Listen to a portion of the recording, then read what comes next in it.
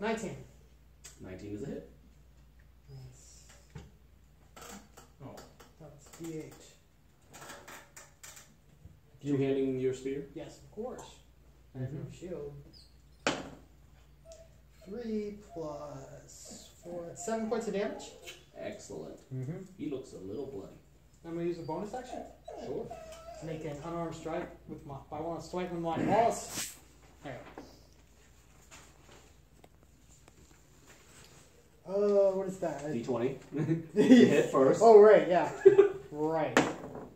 I like how he assumes it auto hits. 9, 10, 11, 12, 13. Is a miss. So don't worry about your Okay. damage. 13. Volley, you're up next. Perception check first, and then you can do whatever you like. Crit. Crit. On your perception. Any additional modifier? Because there's no Yeah, perception. just like crit. 25. 25? Holy crap. Alright, so you see everything. Hold up.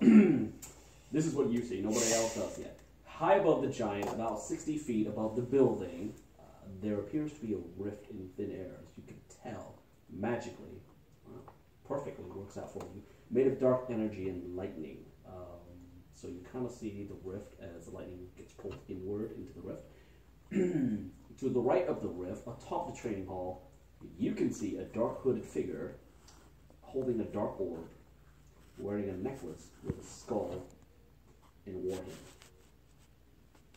The necklace has a skull and a warhammer? Yes, there is a necklace with a skull and a warhammer dangling from. Holy shit, my eyes must be incredible. So how? Let me put it this way: 25 is to check to see that last part. How?